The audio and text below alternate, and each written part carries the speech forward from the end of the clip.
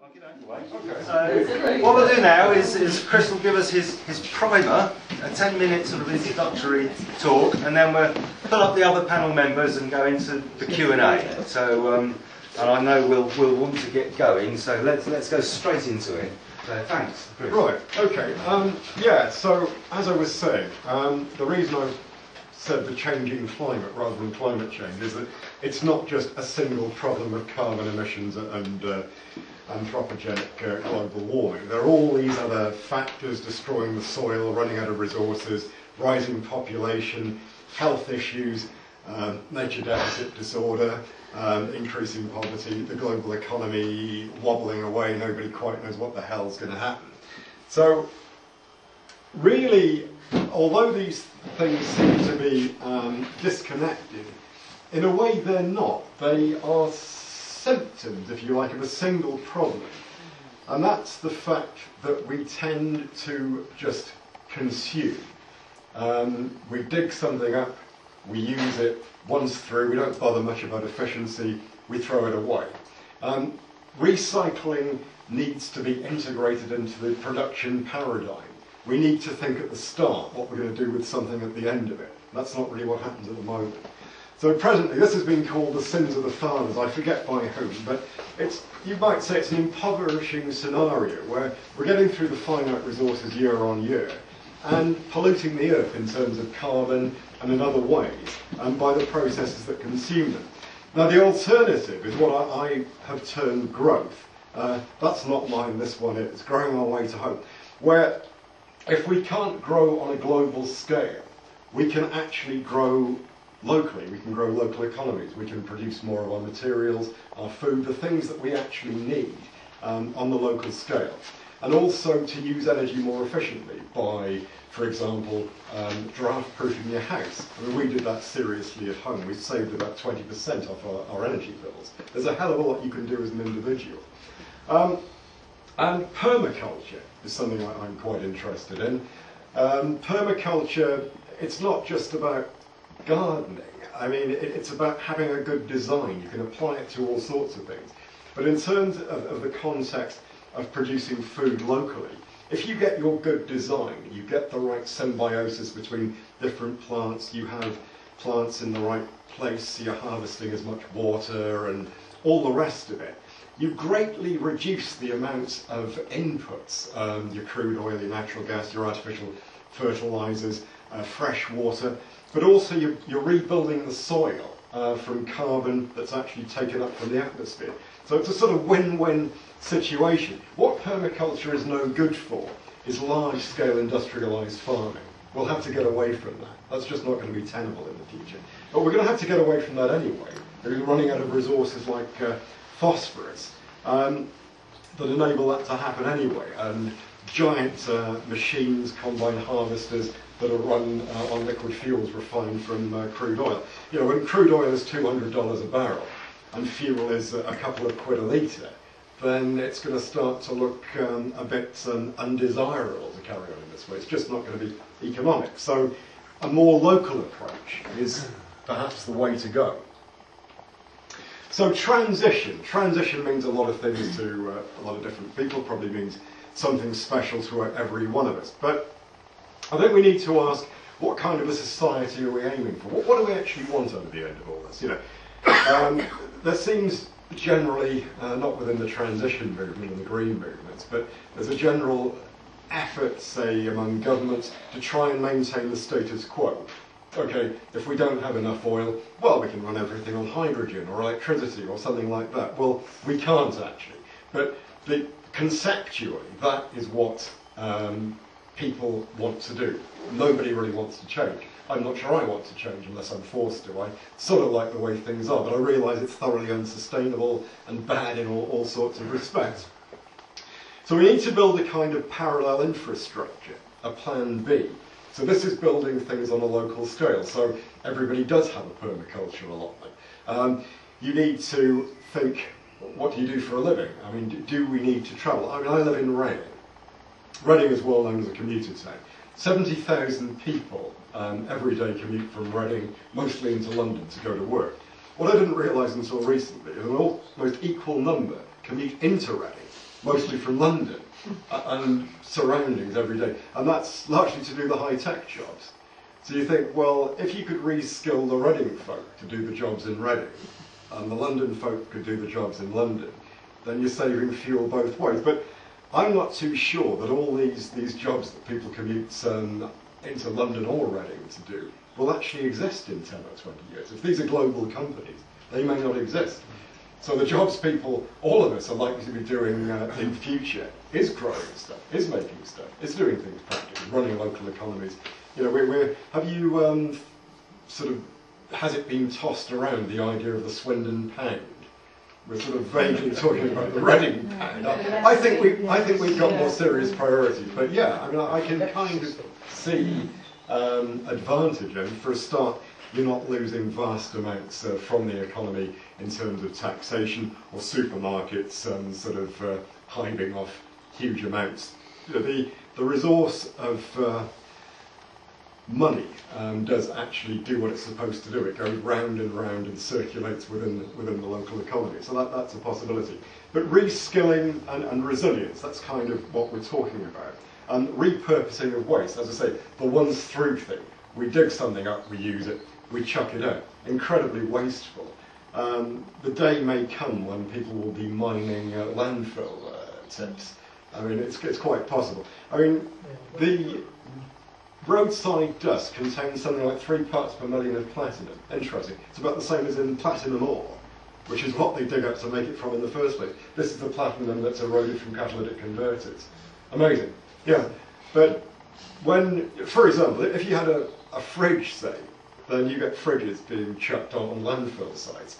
But you could not, without too much difficulty, you could design the thing at source so that it could be actually deconstructed. So you could reuse it, you could scrap it, and so on. I mean, this applies to so many things.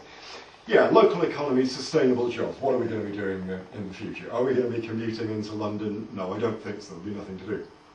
Urban permaculture. I like this very much. There's a lot more available space within an urban setting than is immediately obvious.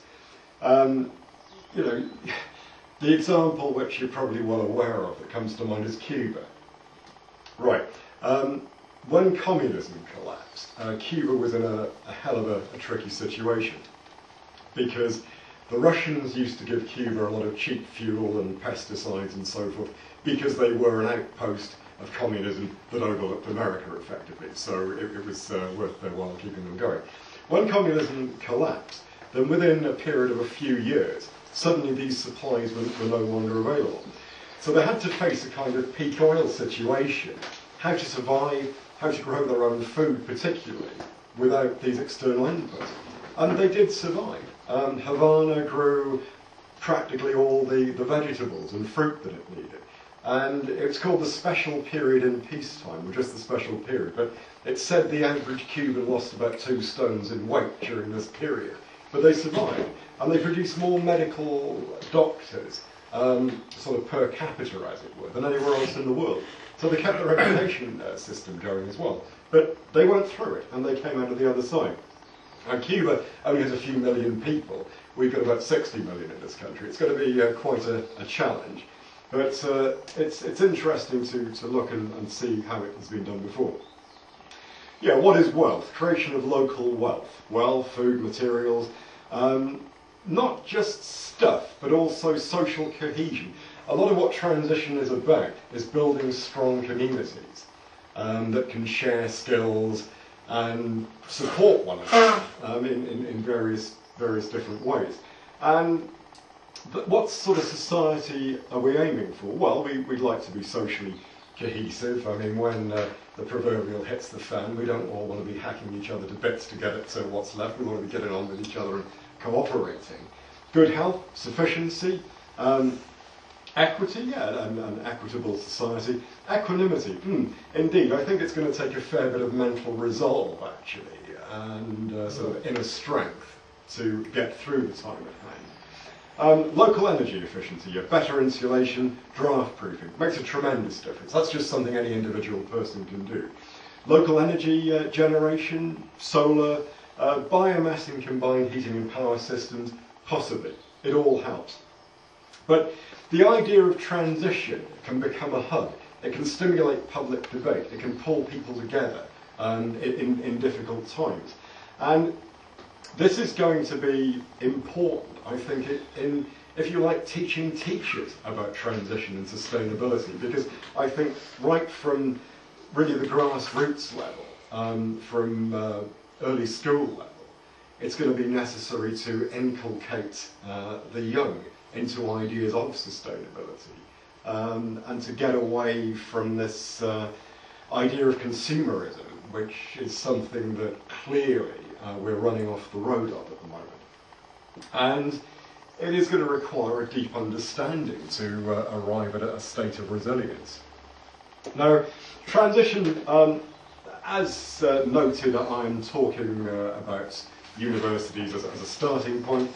So, difficult, you can imagine transition in a small town, a village certainly. Totnes, they seem to have made some way there, that was like the starting point. But what would a transition university look like, possibly? Well, you could have courses with both practical and academic components. So you could actually give students allotment spaces and appropriate training, so they actually get in touch with nature and produce their own stuff. And it's something to get your head around. That's all part of education for the time at hand. And you know, things about reducing carbon footprints and trying to avoid getting into debt, good money management. Well, people used to know about this sort of thing. There didn't used to be credit cards, did they? Promoting the concepts of localism and resilience within the university, but actually acting as a hub within the community.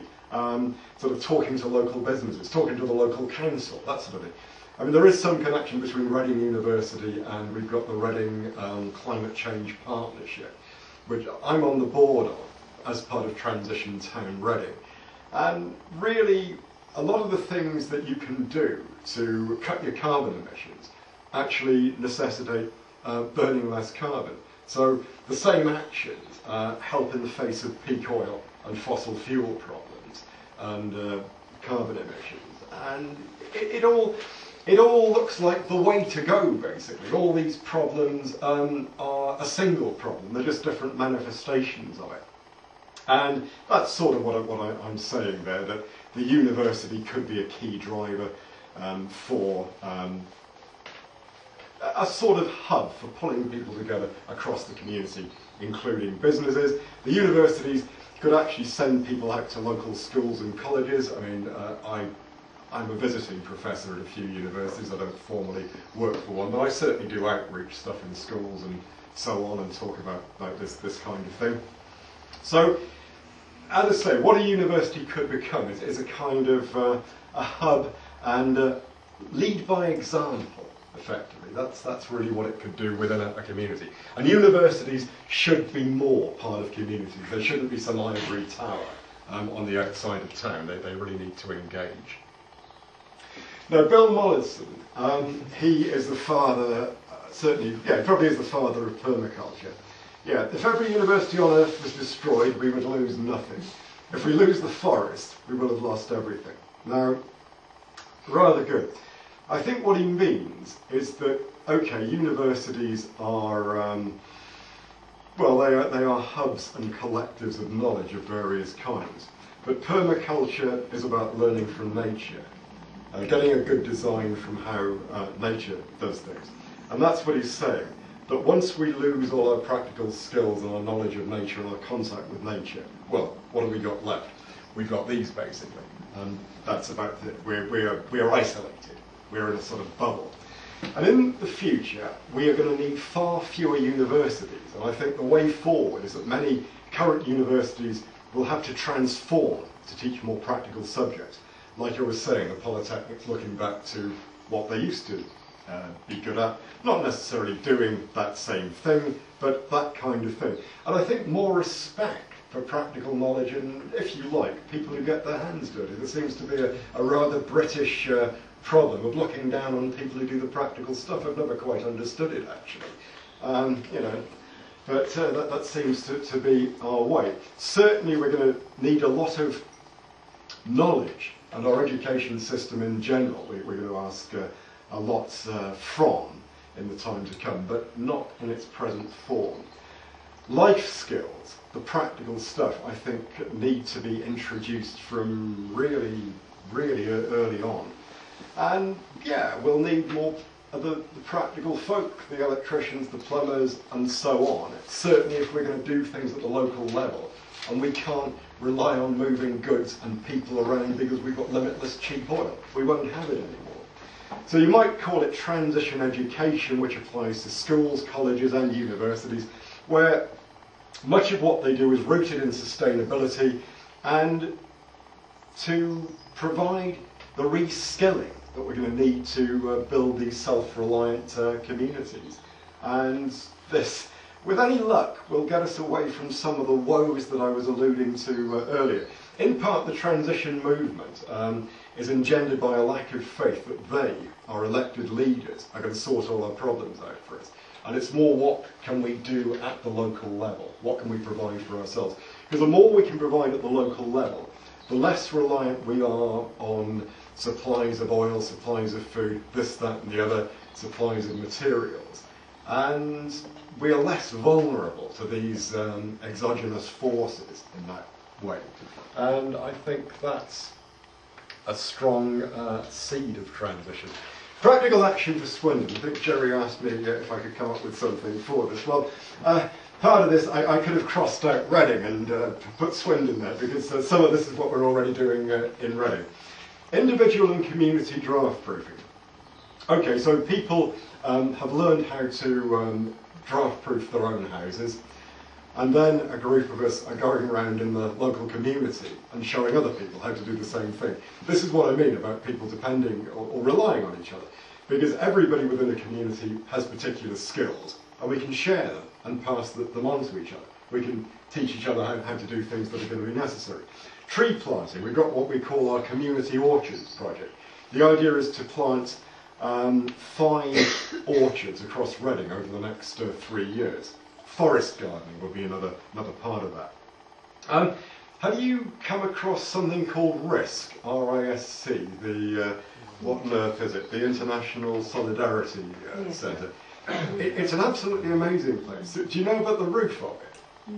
Yeah, there's a forest garden growing on the roof. You've got a foot of soil and you've actually got trees growing up.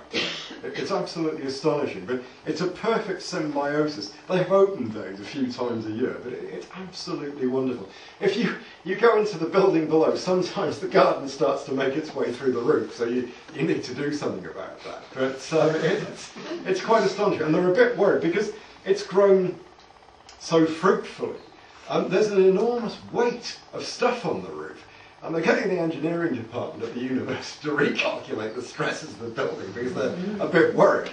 I mean, it's pretty strong. It's all steel girders. I think it ought to be okay. But it's, as I'm saying, urban permaculture. You can actually grow a forest garden on the roof of a building. Not suggesting that we need to do that everywhere. But you can use the spaces that are available to produce an enormous amount. And that was exactly what they did in Cuba. They used every roof. You know, they dug up the car parks. Well, they didn't need the car parks anymore because there weren't any cars moving. Every bit of garden, allotments, whatever they had, and collectively they managed to produce, well, enough food to feed a city of 3 million people, practically. So, right, oh yeah, you've got this co-wheels scheme in Swindon, haven't you? It's a car share scheme, yeah? Well, yeah, car sharing is a good start, I think. Drive less, yeah, car share, walk, cycle, work from home if you possibly can. That's what I do mostly these days. Keep your tyres pumped up. Apparently if you have to drive it uses less fuel, so I'm told. Allotments, community gardens, provide food and materials. Yeah, make do and mend. Don't just chuck stuff away. I can imagine in the future the bloke who can repair computers and so forth is going to be quite useful. And other electronic devices, because we're not going to be able to... No. You don't think so? Absolute rubbish. You don't like it, no? Have you seen the size of computers now? You've got one in your pocket. It's called a mobile phone. Oh yes. It's more powerful than the stuff they used to go to the moon on. But you don't think anybody should repair them? You can't! I used to be in the industry, my boy. You cannot repair them. You pay 30 quid for a new motherboard with all the stuff on it. You cannot repair them. That's why they do it. That's why they send them off to China. But you can recycle. They don't. You can recycle. Recycle means burning the whole damn lot and getting the gold and platinum that's left in Well, it. they send But them you off- don't do anything else. They send them off to China, to some poor Chinaman that ends up exposing Yeah, himself but- to God yeah, knows what it's- toxic Yeah, it's vapors. a load of rubbish. But we, I'm aware of the time. Can we sort of get on to get the people up and have a discussion okay, then? shut up all the time. I'll just get a chairing. Right, local redistribution and reuse. You've got, for example, services like Gumtree, Freegal. Very, very useful. I got a very good table for a tenner recently. Would have cost me, I don't know, whatever it would have been in John Lewis's or somewhere for that. All very good. Yeah, one man's waste can be another man's joy, basically. Swindon pound, well, it's a thought. New skills, yeah, we're going to have to become more practical. I'm quite into carpentry, but gardening, micropower production, so on and so forth. So, and finally, my novel, which was my attempt, partly out of frustration, but really to point out some of the severe deficiencies within the university system, but also to indicate perhaps where it ought to be going in the future, especially at the time at hand. And there are some copies over there if you want one. Although the publisher wants 14 quid, I'll give you a copy signed for a tenner if you like. Can't say fairer than that. Okay, that's my spiel done. Right. Thank you. The animals have to be poorer, aren't they, monetary wise? You can't sustain, you've got a few people with lots of money and they've got 99% and very little. So you're going to have to level down, you're going to have to just do a big selling job on that, aren't you? Yep, true. But people are getting poorer all the time with the status quo. We'll have to build our wealth maybe in a non-monetary way.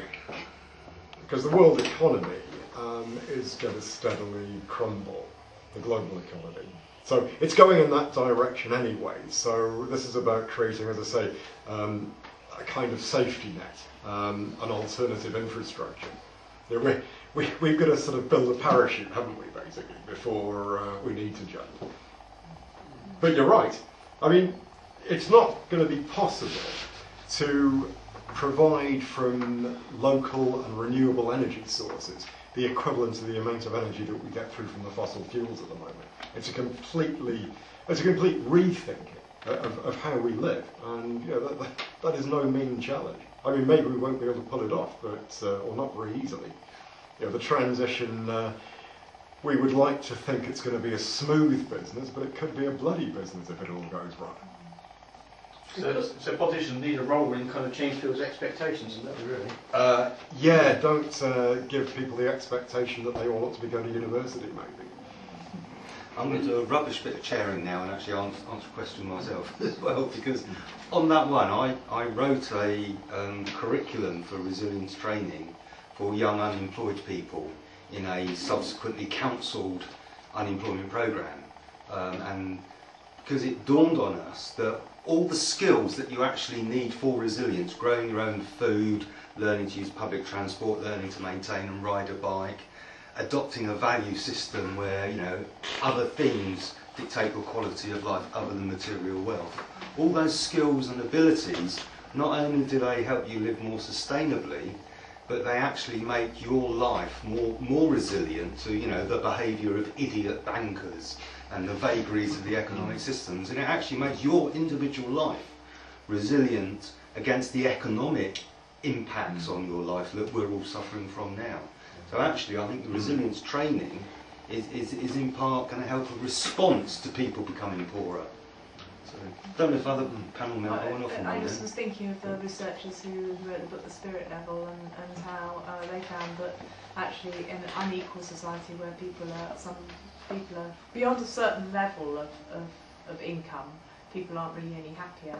And in societies where things are more equal, where there aren't so many extremes of rich and poor, everyone is happier. The rich people are happier, the richer people are happier, and the less rich people are happier when it's more equal. So maybe I think that research had quite a big effect and that message might sink in a bit, that actually just getting more and more material. Do you not think Well, the message needs to sink in an awful lot quicker?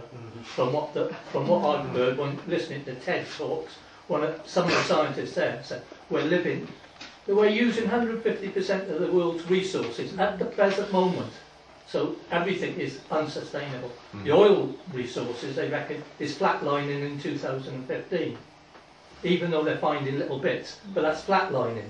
That means fuel will rocket before long. It's not going to be £2 a litre, it's going to be £3, £4, because my next door neighbour is on the oil markets, and he's absolutely surprised that it's not £2 a litre already. Because the way they're doing it, and the people who buy it and sell it on the market, it's same with grain at the present moment, they're doing it. And that's why the prices are going up, because lots of people are making a lot of money. Incredible amounts of money. I sort of have hope, because I think humans, people, are incredibly resourceful and resilient, and I think that even though there probably will be really tough times, we have ways of surviving, and you just have to hope people will do it in a cooperative way and not fight wars and things like that. But I like to think positively that we are quite adaptable when we have to be, and maybe we need to be forced to be adaptable before it will actually happen. Can we have a question? Sorry.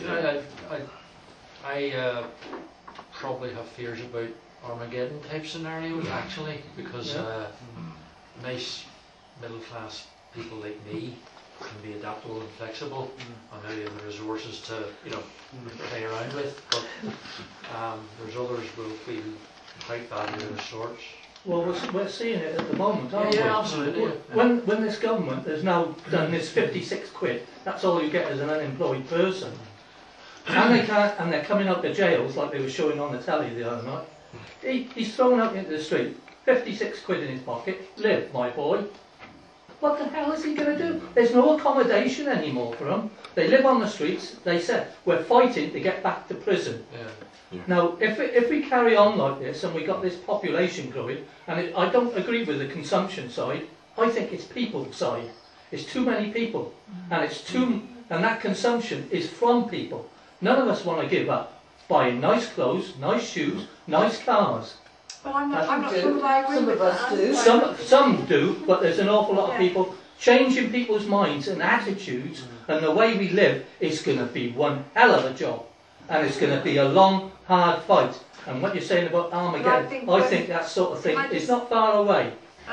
So I think if we listen to Chris's ideas of how you can change the education system, then, I mean, we have to think positive, otherwise You we just have, give up. but you've got to start talking So to we have to politicians, think, and you mustn't put them in power. Of starting with education is most important. Can we have a question from someone who hasn't contributed yet? Yeah. We've just sort of spread it out a bit. I'm quite new to all this, but I've been reading around the subject quite a lot.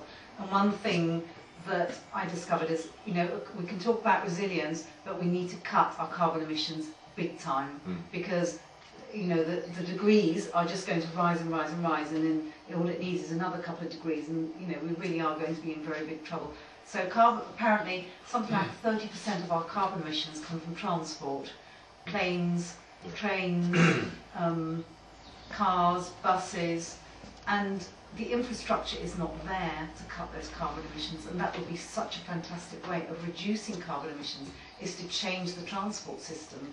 And I feel personally we need to be thinking far bigger than just creating resilience. I think that's necessary as well. I think we need to be lobbying Parliament and people who actually are more in power, who can do something about the transport system. I'm sure that it would take many, many years, and I'm not sure that's going to be quick enough, but I still think we need to be looking at our transport system. What do you think about that? I know Gerry's itching to come in on that one. I also know that Chris has spoken on that at length as well, so that's... Yeah, I mean, I agree with your ideal and your vision, but of course the vested interests at the minute are all for more cars, and in fact, courtesy of Milton Friedman and his mates, we're slashing public transport, not as though it is in this country. So we at a local level are as active as the constraints allow in terms of promoting cycling and so on, but the big levers, the political levers, aren't there. In fact, there was an article in the Independent during the week in the independent must be true. Basically all the government advisors have walked off because they're not being used for climate change and these issues. The speaker we had here last year, by the way, I think we should leave the room with efforts to be totally positive, but we should also be realistic. The politicians ain't going to do it, and the speaker we had here last year was you'll hear him quite often on food issues, national food issues on radio and TV, Tim Lang. He more or less been sort of shoved the committee last year. Nobody at the minute in power wants to hear. It's all the short-term business of promoting unfettered capitalism. And that's it. Goldman Sachs are taking over the planet. Well, a quick question to everybody here. How many of them have lobbied their MP? Well, how many of you have written to your local MPs? Scan meets its MPs regularly. That's one of the things that Scan meets. You have a look around though, the voting, like in the local elections, we're under 30%. Now, lots of people don't even know what their MP is. Here, yes, a few of you have written, but that's no big thing. Everybody needs to do it. This guy who's talking tomorrow, Lord Sainsbury, I went up to London taking time off from work and spending money because thousands of us went up to lobby him on some items, like software patents in particular, and we got nothing done. But that's because we didn't keep at it all the time. And you need to be consistent and persistent at these things. Because, like my local MP said to me, he said, Gordon, listen to me, my boy, this is the way it is. I'm an MP. I know nothing at all about what's going on. I am your local postman. I take your letters and I give them to the man in charge and the people in charge. They write back to me. I know nothing about it. He says there's over 10,000 items of legislation going through Parliament every year, and we don't see most of them. So if I can talk about the MP thing for a moment, and then I want to give Chris a chance to talk about the transport thing, because I know I've heard him speak on that before. But just to say very quickly on the MPs, not me, but SCAN committee members do have a regular programme of meetings with our MPs. And so, one of the things that I think SCAN is good at as a local group is having not just the odd bit of lobbying or the odd petition, but actually an ongoing dialogue with our MPs, and I'm quite proud of the committee members that do that work. I have their blushes. But if you do want to feed stuff or have issues that you think SCAN should be raising, then email us or get in touch with the committee, because I think that's one channel that I think as a group we're good at. And of course we were quoted in Parliament by the previous MP in relation to the climate change bill. We actually had a mention in Hansard for it. SCAN as featured in Hansard. But whether it made any difference is another question. I just want to bring back to the transport thing and the sort of resource miles thing, and give Chris a chance, because we went off on a tangent, and I know it's a specialism. So. Well, the most obvious thing is that all the energy agencies predict that there's going to be a fairly rapid decline in the amount of crude oil available to us. So by 2030, which is less than 20 years, we'll have half the conventional crude oil. I don't think there's much chance that through fracking or tar sands or any of these other schemes, that hole is going to be filled. So basically that's going to push the price up. But there won't be an availability of cheap liquid fuels. And statistically, you can imagine that that will mean a cutting of the amount of transportation that we have by 2/3 within less than 20 years. And this is where localism or localisation comes in, because if you suddenly lose that much of your transportation fuel, because 90% of all forms of transport run on fuels that are refined from crude oil, then what else do? You have to try and do what you can without travelling, without moving things. Or it's game over. I mean, I did originally think, well, we were incredibly well provided for with energy in this country. This is before I heard about peak oil. And I thought that we could get all our energy from the tides and the winds and all that. And then I sat down and worked out how much energy we were using. using and realised that this is just an impossibility. I mean, the amount of energy we get out of fossil fuels is absolutely stupendous. And so we are going to end up gearing down to a poorer, if you like, a lower energy society, and where we move around less because we won't have any choice. I mean, so I was at one of these council meetings in Reading, and there's a bloke there, and he said, "Well, I can't understand why people are so keen on trams." He said, "It's just a bus that goes in one direction, isn't it?" So I said, "Well, no, not exactly." I said, "The point is that a tram runs on electricity, which can be generated from all sorts of different sources, compared to a bus, which basically runs on crude oil." So, yeah. Or gas, yeah. Yeah. But that's it. So it gives more sort of flexibility within the energy mix, if you like. But, you know, we're not going to have 34 million, there's 34 million oil-powered cars on Britain's roads at the moment, more than 1 billion across the world. But we're not going to have 34 million little electric cars anytime soon. So personalised transport is going to go out of the window, and sooner rather than later.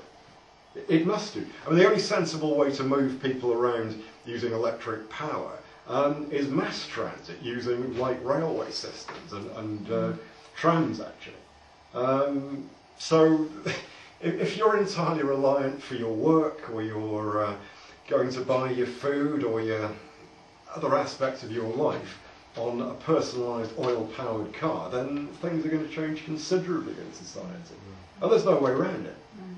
No. So can I just add, Chris, given the fact that the myth of unconventional oil and gas is the thing that people want to believe will allow us to carry on living as we do, have you got any insights into the best way of sort of tackling that issue and sort of simply popping the bubble that people believe are at? Well, I did try the Daily Mail. They published an interview of Nigel Lawson, who was coming out with all this shit, basically, about how it's going to be fine, no problems, 250 years worth of gas and all the rest of it. So I published, or I wrote a rebuttal to this, but they refused to publish it, actually. They want everybody to believe that it's all going to be okay. So you can lobby your parliament, you can try getting the Daily Mail and other newspapers to take it, or you can go around giving talks, which is what I do a fair bit, actually, to try and raise awareness. But I mean, there's a huge mechanism driven by the government and by the oil industry and so forth, basically overwhelming, probably the word of the small people, who are trying to tell the truth in the face of really like a blindfold over everybody as we walk off the edge of a cliff. And I think it's not going to be until things get really bad and maybe fuel is £5 a litre and you can't get it half the time that things are going to start to change, because they'll have to. At the moment, we're too damn comfortable. Never had it so good. Well, one of the things that will be happening, and is happening at the moment. In Germany, they're linking, you might have all seen robot cars, like Google have done their stuff in LA and that, but they've got in Germany and in Milton Keynes, they're linking the cars so they are robot cars, right, but one car follows another, and they're looking at them being able to stop, so they're electric cars, but they'll be following each other. So it's like a trailer going around, but they'll just be going around in set directions, just like a bus, but they'll be electric. So there's those sort of things that's sort of on, that's going to be in the next sort of 10 years, because they've done quite a few of the roads in Germany where there's the wires in the road, and that's quite a cheap way of doing it, and all they do is follow the wire. So there's these little things that's happening, but electricity is the way that I expect things are going to happen, and it's atomic power station. People might not like it, but it's the only way they're going to do it at the moment. But in Germany, lots of houses and that, and because of the Germans, they've done a lot of PV cells on roofs and places like that. There's one part of Germany, I've forgotten where it is, they've actually got so much electricity from PVs and PV farms that they're losing money from the government, because they were subsidising it, but now there's so much there that they're actually losing money, tax revenue and all that sort of stuff. So that they're finding that they've got a surplus of electricity. So these sort of things are starting to change, and if every house that was built put 30% of renewables on them, that would make a big difference. But the government ain't doing that either. But So there's all sort of things going on. We had someone staying with us who worked for, I think it was Npower, one of those. He was basically buying and selling futures in electricity. That was his job, a young man. But he said that in Germany, the price of electricity fluctuates hugely because of sunshine, because they've got so many solar panels now that it's so you can see the scale on which they're producing electricity from solar energy is phenomenal. And if only we had done that here, you know, it's so Yeah. fine. Well, in Israel, that's where most of their stuff comes from. You do, yeah, I've got bottom load, don't you, when the weather isn't good. Oh yeah, Even yeah, so. yeah. Great big batteries. Oh, yeah. Well, of course, also when it comes to housing and thermal properties, there is the passive house concept where you don't bother with solar panels virtually except for your water. It's so that spec is so good. Yeah, we had another speaker here actually on Sunday, and he lives in a passive solar house that's been built in Lancaster. It's a co-housing project, and they have one radiator in their house, and they've got the whole little estate is powered with a combined CHP power, and their electricity bills are negligible. Their power bills are very, very, very low, and it's the design of the houses. It is. Unless we start doing this, you know, Houses differently. yeah, we need to explain it. I think Germany built something like 40,000 last year, and of course they're completely passé in places like Hannon and Sweden where they actually have real cold weather. Yeah. So Google passive house, but I mean, Don't they use ground source heat pumps or anything like that then? well, it virtually does away with that. You're talking about pumping hot water. But let's have another question. But we have got those in Swindon because we went, didn't we, a couple of years ago now. There's a small development which the council actually supported. Yeah. It was about 20 houses. It was the biggest public sector housing development in the country or something at the time, which they built to an incredibly high spec with extra insulation. Where was that? It's in Park North. What's it called? That was the one that was on Grand Design, was it? No. Yeah. Similar kind of concept. Similar kind of concept. That was a passive house. No, I don't think it's exactly the same, but it's got solar panels on the roof, and it's south facing. And We got something called 40% House. They were working on as a group at Oxford University. And basically it uses 40% of the energy of a normal house. Yeah. But it's getting this kind of best practice Got a- into mainstream, isn't it? Question from a new contributor. Yeah, I feel, with all respect to your wealth of knowledge, I do feel younger than most of you and quite in touch with the younger generation who are blindfolded heading towards a cliff because the powers that be are so influenced by big business and are still peddling out the stuff about consuming, and that's how everyone talks about their latest this and their latest that, and they really have no clue, even though. And so I see a big mismatch between what is known and what we are being told. This has made me, unlike this gentleman, lose faith in lobbying MPs, and to go with Chris's idea that it's a plan B, it's a grassroots. There are, if you try and be positive, as Andrea is, there are creative, innovative minds out there working on the things, and I don't see that the current structure, politically, economically, it is just going to be crumbling as something new rises. It's not that I'm apathetic, I vote, I just think in my mind it almost doesn't matter who you vote for, because even if they are rising through the ranks of politics with such high ideals, the limits and the constraints from big business and what they're being, the constraints they're working within, making a difference, I really have to put my faith in grassroots stuff. I have a question based on that, because I always compare myself to my sister, very mainstream, not particularly green, just buys new stuff all the time, whereas we live all this stuff that we're talking about, this is how we live, we make do, and then, we live on eBay and recycle and all sorts. But it's, and I consider that we're getting ourselves more resilient, and I pick out all the time more things, ways that we can do it. But there's a minority, and it's amazing community feeling. I love that that idea that we are going to have to band together more, and that if we're not travelling everywhere, that it could create positive human relations. But anyway, my question is, for the my sisters of this world, kind of buying a new table and tottering towards the cliff, what sort of time scale do you guys individually put on the proverbial hitting the fan? Whether it's monetarily first, I think perhaps the petrol thing, what you're talking about, the fuel thing.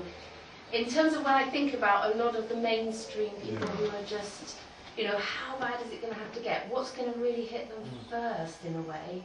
Because I agree, they won't. No one's telling them they have to change. They're not going to want to. The comfort zone is there, and that's it. That's it's a cracking question. How long have we got? I know I covered a bit there, but I thought I'd just say all my bit once. But I do want to know about when. Yeah, I reckon. Have you written your will? That it's going to. Yes, that's a good point. Sorry, what was that? Wow, it's due on the update panel. It's on the pile to do. I reckon we're going to start to see the bite this decade. Yeah. See, that's what my other half says. Financially Financially. as well. I think the stock markets are going to probably crash within the next year again. That's just my feeling. I think Get your money out, put the suitcase under the bed. I think we're here. The handbrake's on now. I think as economies try to grow, they'll immediately hit increased oil prices and bounce back. Then when they try to grow again, they'll bounce back. That's it. So I think the handbrake economically is on now, butting into peak oil, and a lot of the alternatives, whatever they might be, such as solar panel, whatever, they depend upon rare earth metals and minerals. And guess who hasn't got them? The West. China have them. So strategically and tactically, I suppose America might burn itself out by invading the whole world, as it looks like it is. But so I think we're the handbrake's on now. And if you are out of work now, say in this country, and your benefits are cut, it's more than that. You're going over the cliff now in this country, because the decisions that have been taken are politically driven. Just the recession, the financial collapse, is being handled through a Milton Friedman program, which doesn't care about social well-being. So I think that probably economically and socially, we're sort of at it now. There may be the odd flicker of 0.5% growth, but if you leave inflation out of it, that sounds good. But if you've 10 years of 33% inflation and sort of 1% growth, that's a lot of trouble. Having said that, I think that it makes our message all the more important. That's not to diminish our message; it's to enhance the message. Can I add? It's just interesting that I am in probably quite a middle class kind of sect, if you like, and what you're saying about the people with the least money, the more unfortunate circumstances already in crisis, then that's a really important thing. You can see the kids hanging around in the alleyways all the way down Swindon Cromley Street. They're queued up in alleyways, the kids. Well, there were two things on the news tonight when unemployment was up, but also there was a feature about the rise of zero hours contracts. So I don't know whether those people count as being employed or unemployed. It seems to be a sort of What's a 0 hours contract? It's got a bit on the docket to secure people and they might get weight, it might not. It's sort of the same thing. There's no sort of guarantee of how many hours any time. I mean, there's one thing that supports Gerry's suggestion that actually the dung is hitting the ventilation as we speak. is that the Thatcherite monetarist levers for managing the economy that we've had since the very early 80s are no longer able to control inflation, and it's always been a trade-off between economic growth, employment and inflation, and that's what they manipulated. And I think the reason, and the Bank of England has fessed up and it says actually, we can't manage inflation the way that we have for the last 30 years. And I think the reasons for that is that the drivers for inflation are no longer the simple economic things that we've had to manage in the past. The drivers for inflation are actually the kind of the limits to growth that Chris has rehearsed today. And that's the first time that the conventional economics is starting to show the stuff that certain people have been banging on about for quite a while. So that means that it's biting now. So, yes. I've got a question. Going on from what you were saying about young people not really having a clue. And going back to education, and I was saying earlier on that a lot of the Swindon secondary schools, but I think all of them are becoming academies, and they're thinking about, well, what do we do for the future? Do we set up sixth form? What do we do? What would you say to senior management of a secondary school? How do we get our young people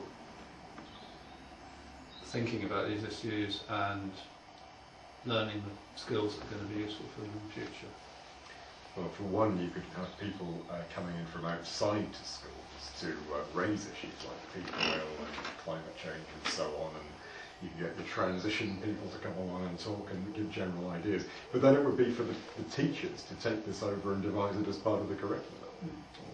But Because that's what I was saying. Teachers are getting short-changed though, aren't they? Because they're getting so much put on them. Yeah. Like one of the things you had up on there was horticulture. The news this morning said on the government have now downgraded the BTEC courses on horticulture and agriculture. So the schools will now say, hey, we get marked on what there's in the curriculum. They will be taken off.